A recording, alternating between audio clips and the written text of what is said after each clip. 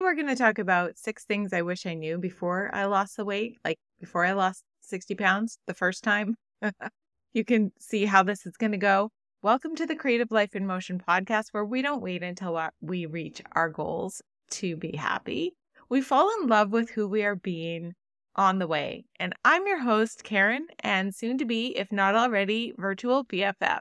By the end of this episode, you're going to think of weight loss and the effects of it in a very different way. Maybe a way that you've never even imagined. If you're in the middle of a weight loss journey, maybe just starting out, or maybe you're in the wild world of weight loss maintenance, you're in really good company.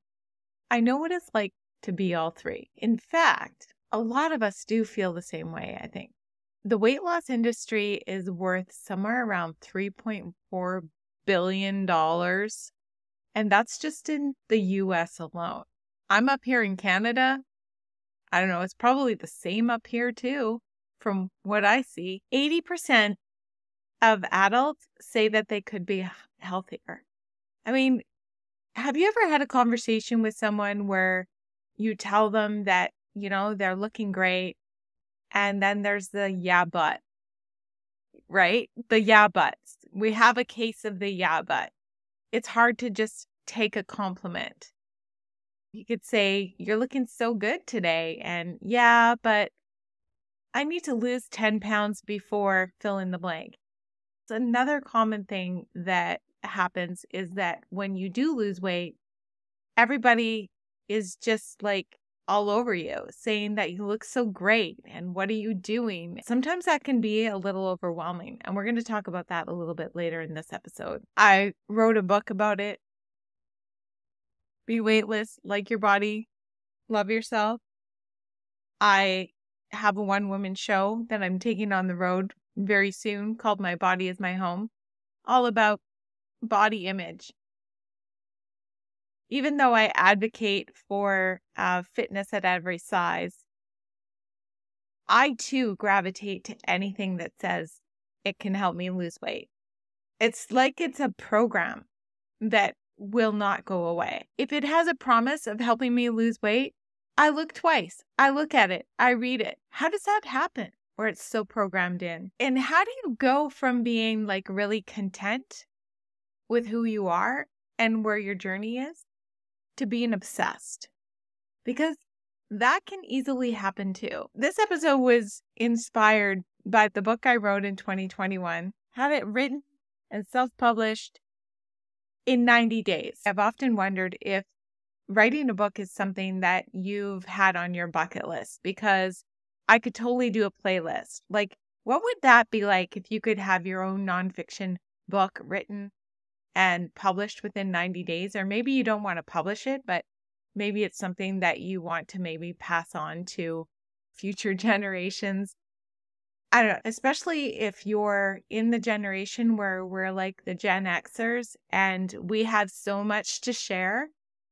It's great that we're all sharing on YouTube, but what if we could get something into the hands of more people for a longer amount of time? And we're sharing all of our wisdom. Isn't that cool? Like when I first wrote this book, I'm like, I need to get my handbook out to all the future generations of women out there to understand how to love their bodies and what dieting and societal expectations of a changing, fluctuating body can feel like. Anyways, let's move on to the topic. And if you're interested in that, it only takes like one person to say, heck yeah, do a playlist, comment below, and I'll get moving on that this fall for sure. Back to our topic. When I lost the weight, nobody was more shocked than me. Okay? I was super happy and content with where I was in life. I had accepted myself for who I was. Although I did, abuse my body in many different ways. I didn't know I was abusing it. I was just young and having fun. I just accepted myself in my life for what it was, because I did not understand that there might have been something else out there for me. if you've been here a while, you know my story of I began walking because I was adulting. I had to adult and walk my son to school. And that's where my fitness journey started.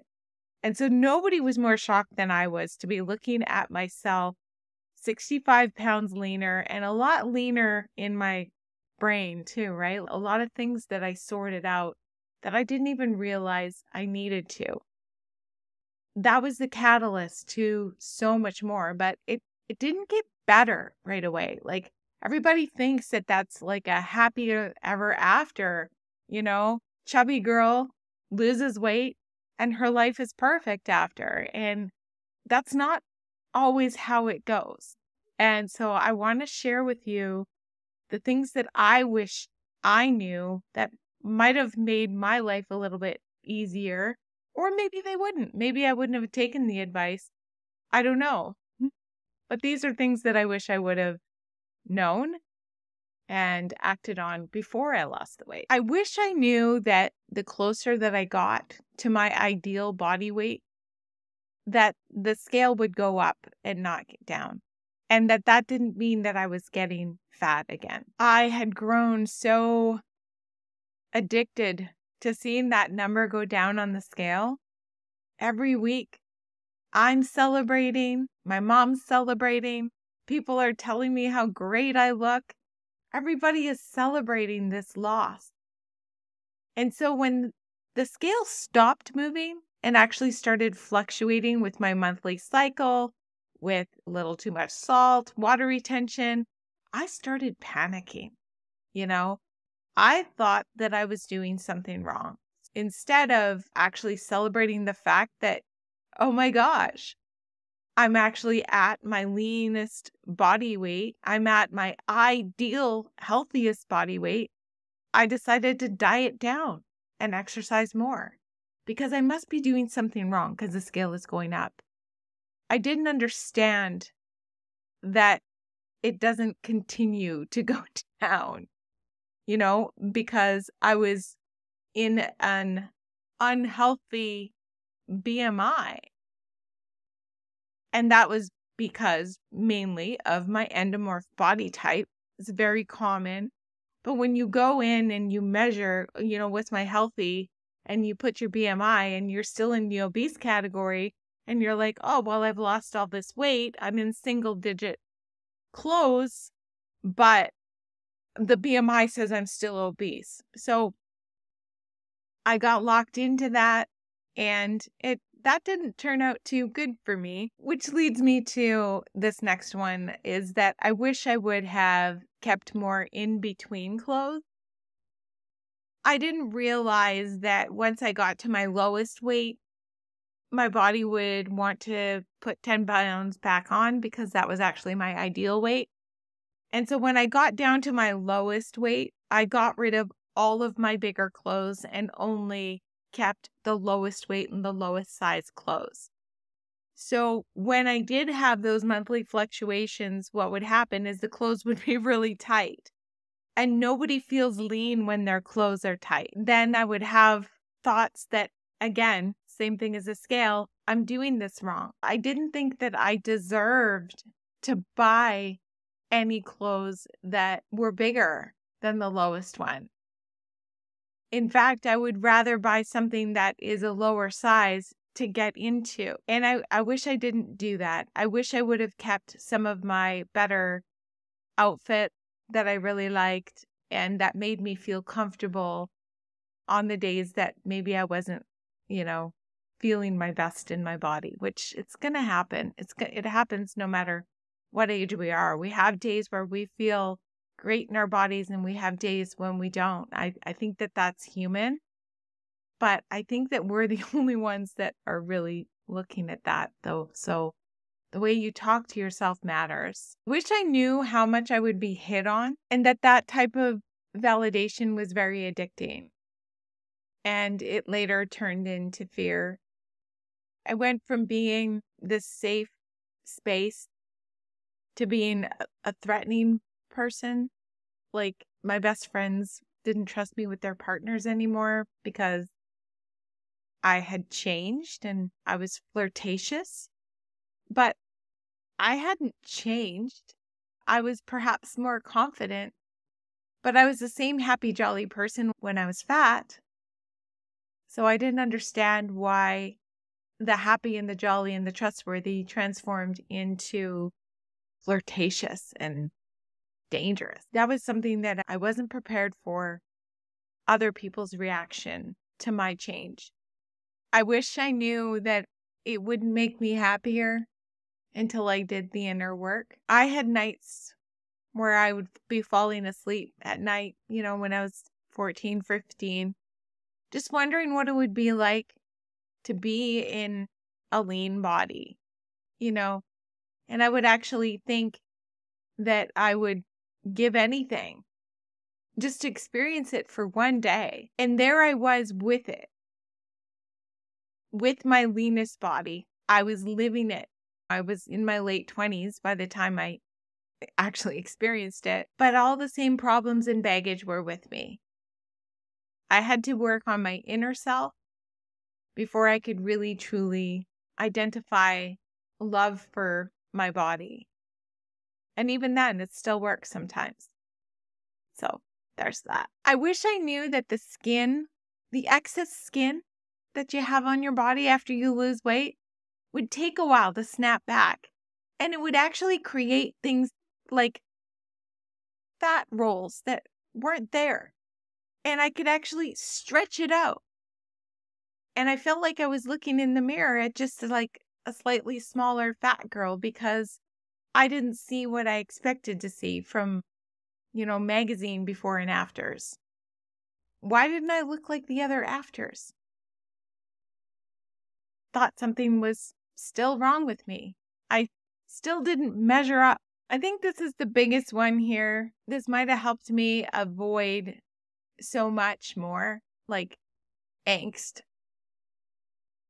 is if I would have learned how to maintain my weight before I learned how to diet. When I first started losing weight, I didn't really make very much changes. I had just added activity, and that kind of was the catalyst to paying attention to what I was eating more. And actually, my appetite just naturally went down. I started not eating till I was full, but just eating till I was satisfied.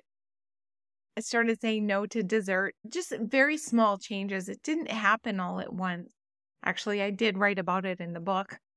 So when the audiobook is ready, I'll let you know. It's almost there. But it was very small changes. And I think at that point, I was learning how to maintain my healthy lifestyle.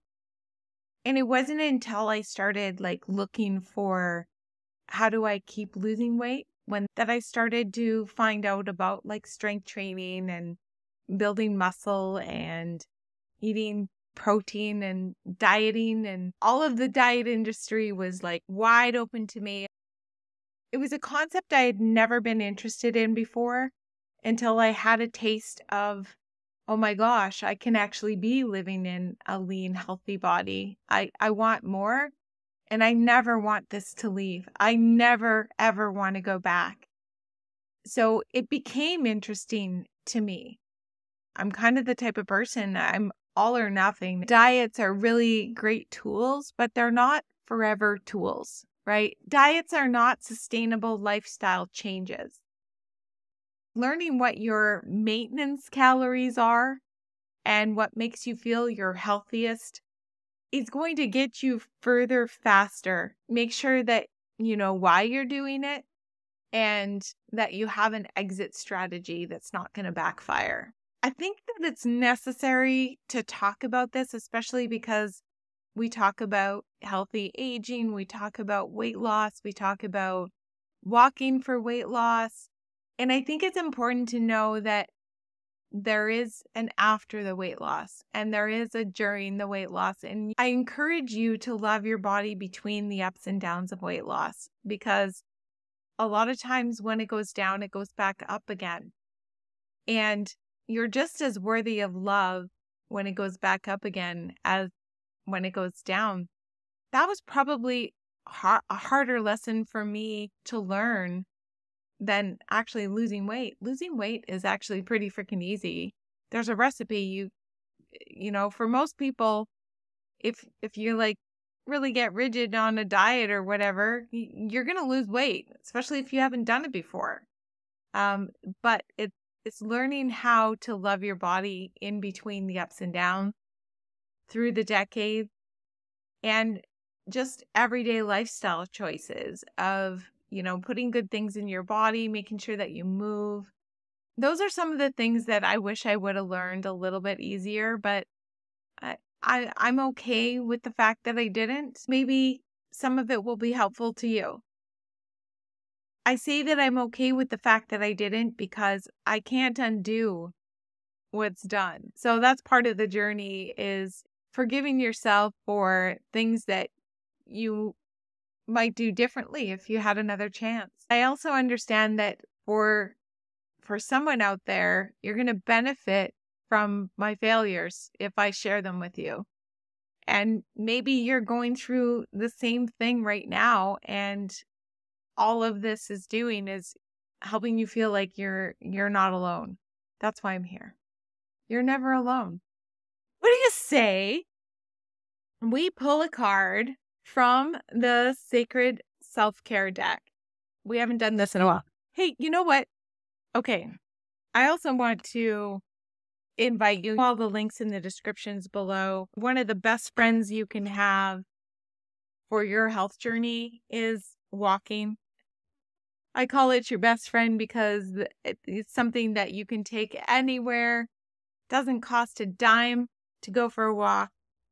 And it's something that will continue to serve you through your life as a base of fitness. I'm a firm believer that going for a daily walk in the outside fresh air is what will keep you young and healthy through everything, both physically and mentally.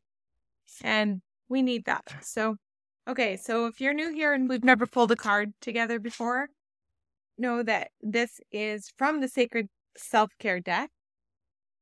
Oh, where's my glasses? Oh, I can't believe, did I just do that? Like, that was not planned. Here we go. There they are. Okay.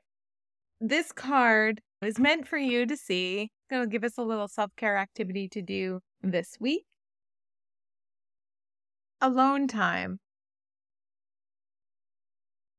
So what are some of the ways that you can take alone time? I know, you can go for a walk alone. Take your earbuds out. Listen to silence. Listen to your thoughts. I know it can be scary to listen to thoughts. Your mantra for the week is, I make time to focus on myself. Making time for yourself a lot of times can be selfish until we actually realize that it's selfless. When you make time to clear your thoughts and compose yourself, everybody else gets to benefit from that. So for your journal prompt, how does having alone time make you feel? For me, the first word that comes about is alone time makes me feel energized. Unless I have too much of it, then I get kind of lonely. What emotions and memories come up for you when you're alone? For me lately, I've been thinking a lot. Like I've been working on some of my writing for my next book. It's coming out. I don't know. I'll be looking for beta readers in the fall. But I've been reflecting a lot on why I'm so comfortable alone. And I think a lot of it has to do with the fact that I was an outcast. I did spend a lot of time alone. We moved around a lot. I was always the new kid. And then being the new kid, you're like infused into these classrooms where these kids were friends forever.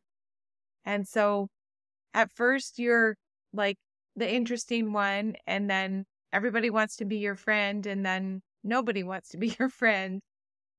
I would sit in my room. I would play Barbies.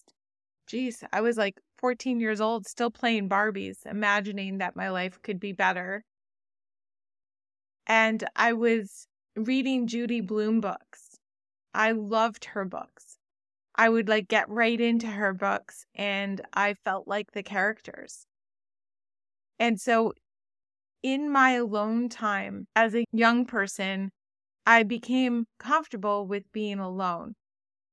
What was started out as lonely became a safe space, and a space where I wasn't being bullied, a space where I could still be my childlike self and not be judged, and a space where I could imagine and go away and really be embraced in a story. Feel seen. Maybe that's why I became a writer, because I had a little bit of that when I was young, and it was very helpful for me. I mean, I didn't know Judy Blume, but those years that I spent huddled up with her books felt seen. Hopefully that's where you feel right now, is you feel seen, you feel loved. I'm really grateful that you spend this time with me. I don't take it lightly. I know how time is such a precious gift. I'll have all the links to all tools to help you on your health journey, your walking journey, ways to work with me. They're all in the description down below. And until next time, you have a great week. Bye for now.